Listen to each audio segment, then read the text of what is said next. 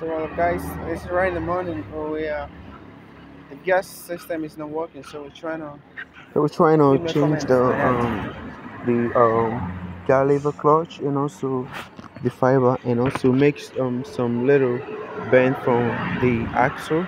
And that's what I've been doing today. So I can do that all alone. So I got to call on my friends who really helped me out in the build. And as you can see, it's actually all from the road.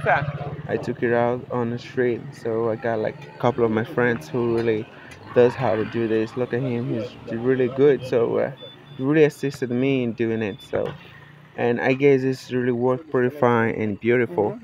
And next we're gonna be doing after right now, it's we're gonna turn it back again. But first, I think we're going to bring out the engine down on the ground because we can't actually put walk it right there because there's not enough space to fix the gears shifting as angle.